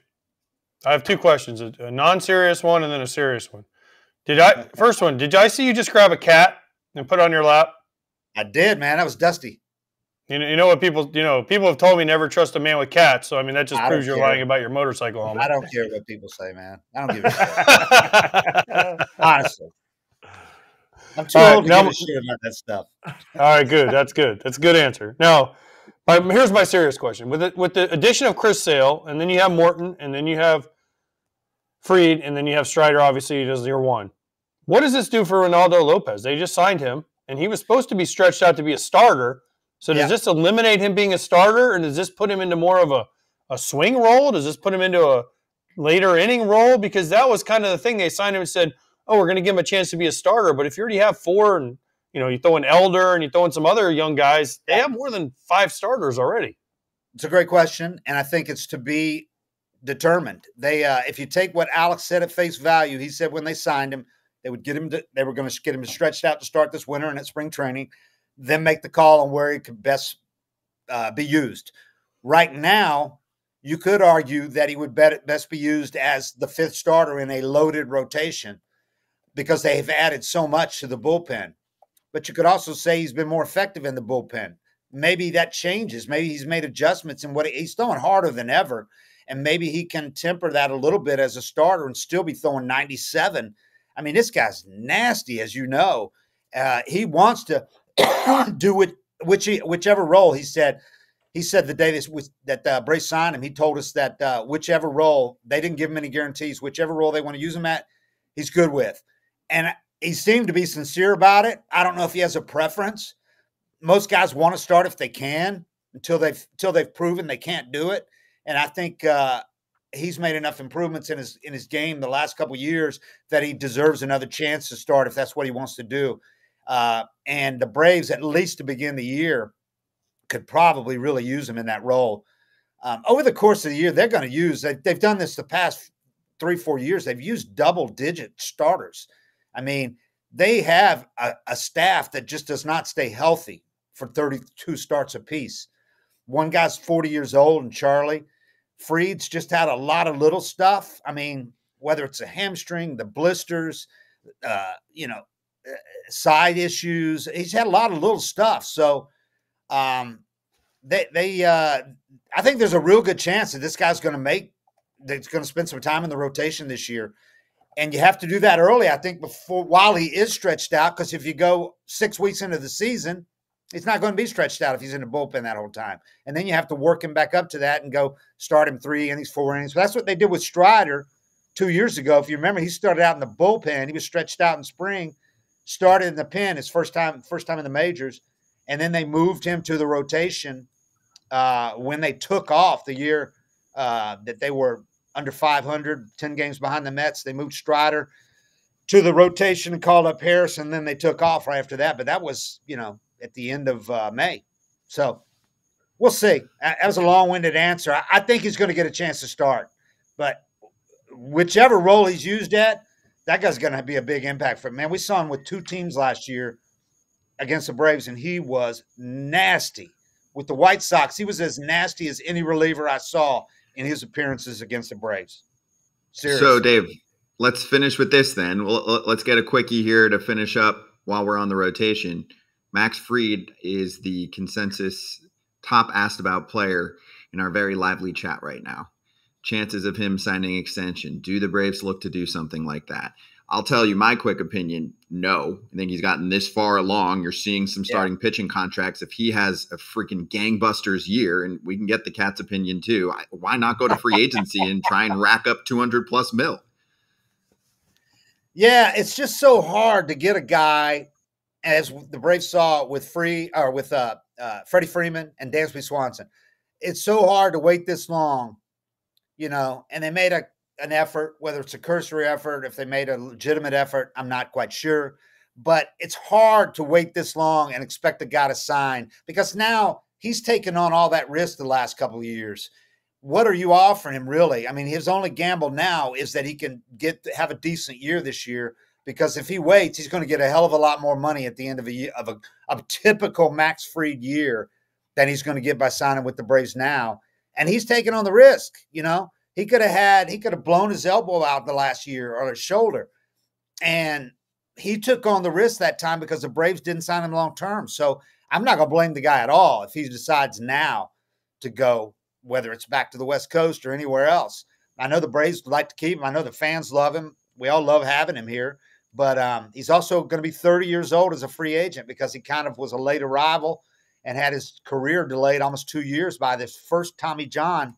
Well, he's only had one Tommy John, but by Tommy John surgery.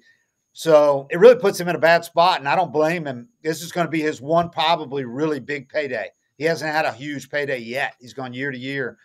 So I would say less than 50-50, and I say that, and Alex could do it this afternoon, just the way Alex operates. He's so covert, man. But I would say at this point, we've really come a long way to be expecting to sign him long term.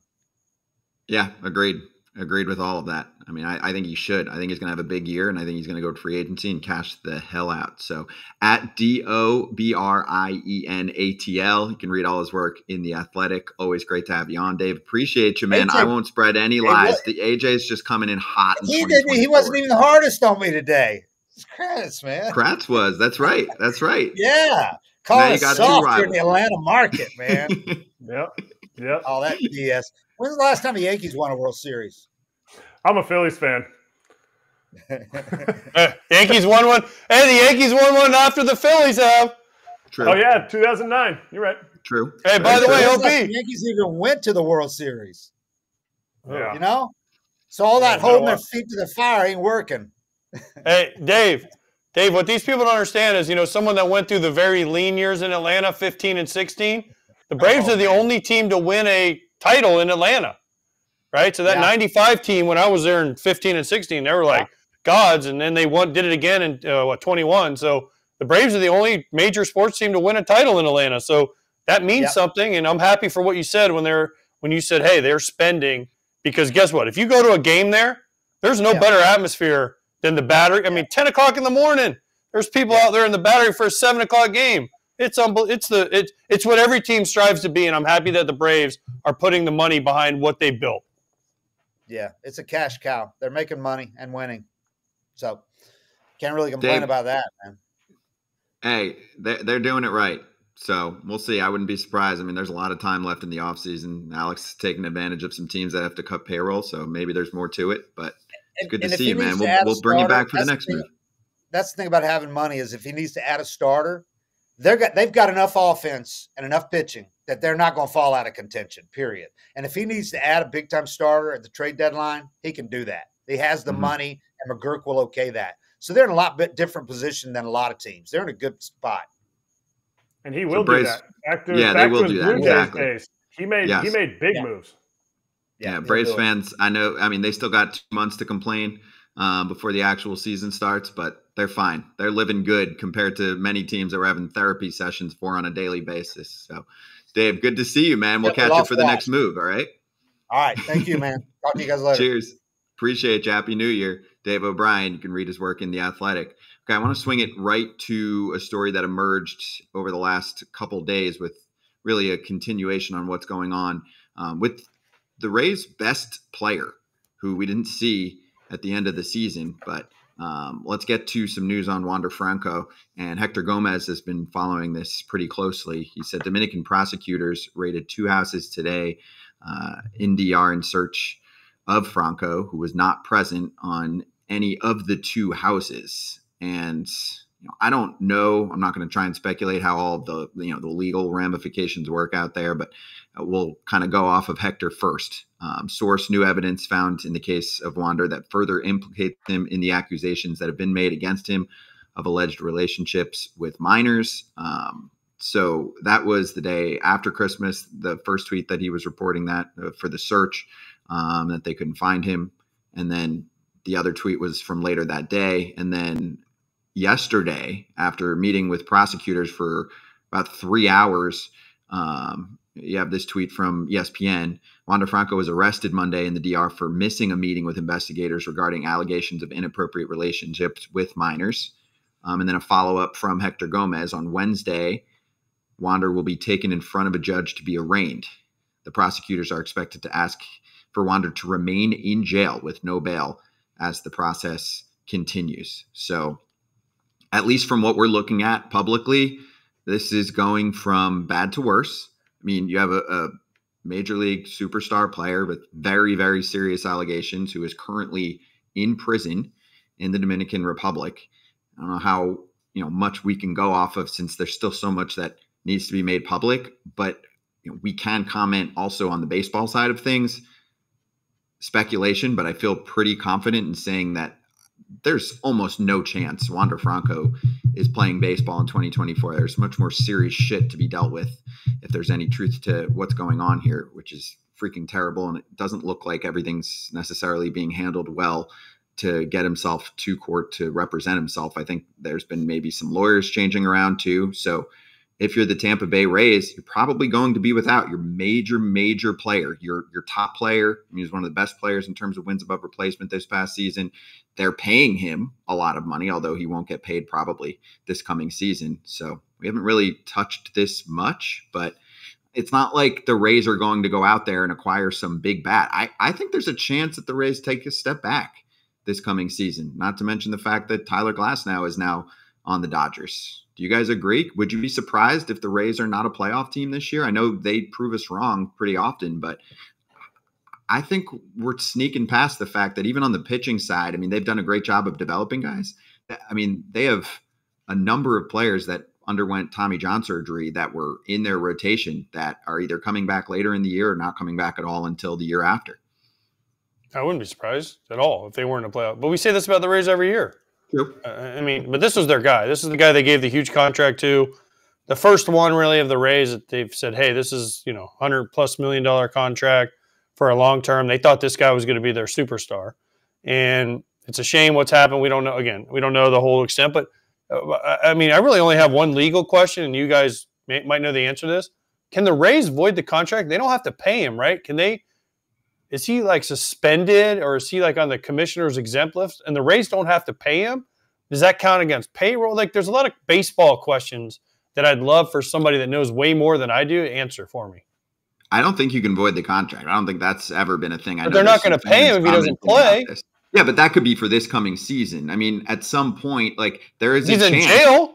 Yeah, currently, but there's a chance that in the future it could go a number of ways. If he doesn't serve any time, if he doesn't actually get accused of things. Also, the legal system down in DR works differently from how it works in the United States. And yeah, I'm not going to act like I'm an expert on that front. You do have a player that was under significant allegations and ended up serving time and then got deported back to, I believe, Venezuela in, was it the Felipe Rivero or Felipe Vasquez? So that ended up just being done. I think they stopped. Yeah, but he didn't have a Wander Franco contract. He had a contract, though. He had a contract, though. And I think that all went away. $17 million contract. Yeah. Now, the stipulate you do have to pay your players. So if you just like say, okay, I'm axing this guy, you have to pay him. But if the league suspends you, then you don't have to pay him. That was kind of the whole Trevor Bauer thing when they suspended him for 300 and I think the first one was 360 some days. Was how many? So that was how many games he got suspended for. That got reduced, and then the Dodgers were like, "We're cutting ties with this guy. No legal action or anything. We're cutting ties." They paid him. Wander, who knows if he goes to jail? But more importantly, for the Rays, you allotted this money. You can't just go out and spend the money the $182 million you allotted on somebody else because players like this don't come along. This is a 30 stolen base, 5.5 WAR player that was manning the primary position, and you were making your organization revolve around him. This is different. He did something wrong. Jose Fernandez died, but the Marlins, after he passed away, like he was a central piece of that organization. And organizations have a tough time coming back from losing a superstar. He's a bona fide all-star superstar who was 20, what is he, 22? He's almost 23. March 1st, he'll be 23. That's tough. It's tough for any organization to get past that, let alone a team that doesn't spend $13 million a year on a player for the next 11 years. I just don't see how I mean, again, this is all speculation, and we hope some of these allegations aren't true, clearly, or all of them aren't true. But I just don't know how, if you're the Rays, even if he's found innocent of all these charges, do you bring him back? I mean, Yes. you do? You Yeah, bring if him he's back found innocent. because Trevor Bauer was never convicted of anything, but he was never brought back. He was never found guilty in a court of law. Oh, So I see what he hasn't come back. He hasn't come back, right? And I mean, I'm not putting one against the other, but I'm just saying, this is a guy that was signed for a long time. If you're the Rays, do you bring him back? Because even if we just talked, Kratz, you just said, where there's smoke, there's fire. And if there's some of these things that have happened, maybe civilly, they're whatever, again, I hope they're all untrue because of just what they're talking about. But how do you bring them back if you're the Rays? You can't. And then if you're like, okay, we'll trade them. Is there a team out there? Because again, I look at Trevor Bauer's situation and say, okay, this guy won a Cy Young. He pitched pretty well in Japan, and we haven't talked about him for 1 second as being a possible free agent for a team that needs pitching. We did. We asked Bob Nightingale, and he said up to that point, which was about a month and a half ago, teams are not interested. So yes, you're right. There's also, there's so many factors. This is a disaster on a ton of fronts, right? Legal side, obviously the baseball side, which takes, a secondary step here in terms of what's going on. But there's a chance that, I don't know, maybe he's not even allowed back in the country based on what the allegations are. There's so many factors here. So wanted to lay that out there. I think the one thing that we're starting to learn is, at least for this coming season, if you do separate what's going on in real life and our fun baseball world, chances of him being a part of our baseball world, at least for this coming season, are basically zero. Yes. Chances of the Rays not having Shane McClanahan in the first half of the season, which they had, not having some of the injuries that they had, and now they don't have their all-star shortstop. If you're telling me to guess, are they going to be a below 500 team? I would guess they may win 82 games. And to me, that's a really successful season based on how decimated their roster is. Getting rid of Glass now, getting rid of Shane McClanahan, getting rid of – well, not getting rid of him, but he's hurt. Yeah, he's hurt. He's got TJ. And not having those three guys, three bona fide all-stars, and I'm still saying they could be a team that wins 82 games. I would set their over-under at 82. I think that's fair. You saw how they fell apart last year, kind of in the second half after their start, right? Because of the injuries, because of all the guys they lost, Kittredge and all those guys, right? Rasmussen, Jeffrey Springs. Yeah, they lost a lot of hits. Yeah, and then they still have a pretty good lineup of Rosarena, Paredes. They still have some guys there. Like a 500 team after that huge start that they had. Exactly. So I just they tanked in the playoffs, so it's just not it's going to be tough. It's going to be tough for the Rays. I know they always find a way, but this year's going to be extremely tough. Agreed. All right, one more thing to do before we slap hands. A little BetMGM futures odds, because there's been moves. There have been moves to the lines as well. So let's check it out. Look how far the Dodgers have jumped. Plus 375. Your World Series favorites right now. Next up after that is Atlanta. Then the Yankees at plus 900. Then you've got teams in four figures. Houston, Texas, Philadelphia. But in my mind, the line also moves based on what's going on with the action. I think there are a lot of people that are throwing money down on the Dodgers to win the World Series. Obviously injuries can happen, and we talked about this a lot right before our show closed up for a week. This is not a super team sport. I'll just put it that way. So you have a favorite, but the separation there is pretty glaring, especially I would say on the National League side for Braves fans, given what they did in the regular season last year. And I know they ran into a pretty hot Philadelphia team and they didn't quite show up, but that's a big separation between those two. Almost twice as likely to win the World Series on the odds right now for the Dodgers over the Braves. I was just looking it up. I want to know what the field is. There's got to be odds out there for Dodgers versus the field. I'm still taking the field. I'm still taking the rest of the teams. I just think twice as much odds for a baseball team is way different than a football team. And I know we're in the offseason, and I know there's still some free agents that'll make that line move a little bit. But that's crazy because you're not going to see the Braves sign somebody ridiculous. And the Phillies, what are they at, 1,100? I think it was plus 1,100 there. The Phillies, based on Fangraphs, if you agree with Fangraphs, it's not what we're deciding between. The Phillies have the best starting rotation, which I'm like, what? How is this happening? And the Dodgers still have questions in their rotation. And you need people to start every single day. I know they're going to hit a ton of dingers and they will rival the Braves lineup, but that is some steep odds.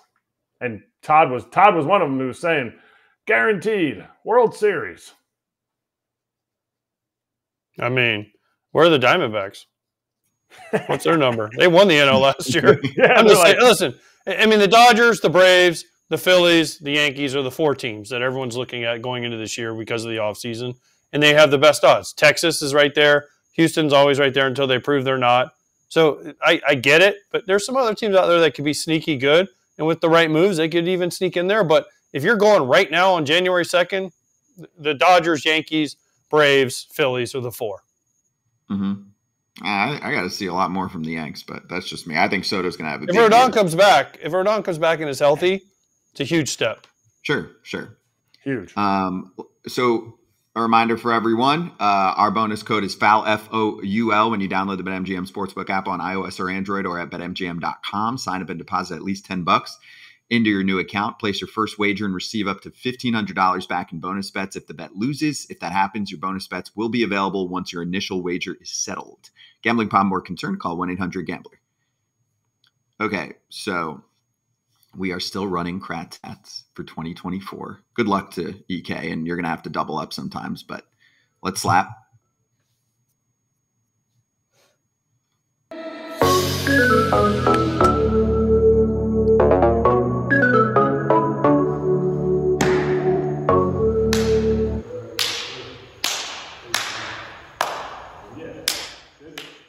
What do you got?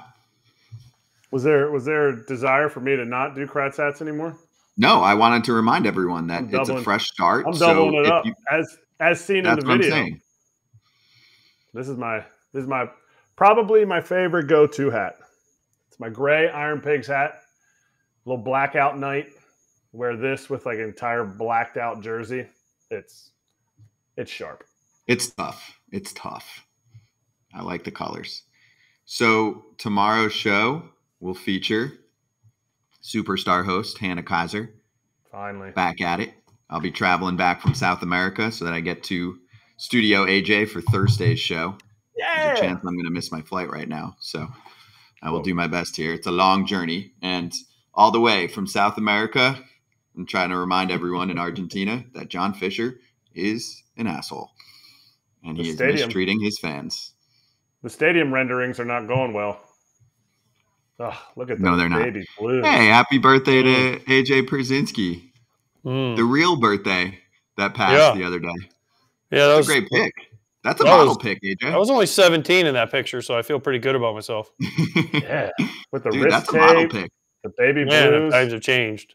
Look at no hair. Look at that. Gosh, dang it. The mesh jersey. You were definitely at the complex for that one. Gulf Coast League, baby. Only a Gulf select few of Coast us League. can do an entire year of the Gulf Coast League and survive. You made it. Good to see you, boys. Back at it tomorrow and every single weekday all year long. FT Live. We missed our fans. Hannah Kaiser taking over. Scott, I wish you better travel than what I had getting home. So good luck. Oh damn! I wish so. It starts now. Oh, and except I forgot. You're flying private. I had to fly with with the regular people. You're flying private. I took a PJ. I took a PJ in Argentina. We'll get to that on Friday. All right. Yeah. Big flex. We'll talk Friday about it. Have fun with Hannah Kaiser tomorrow. See everyone.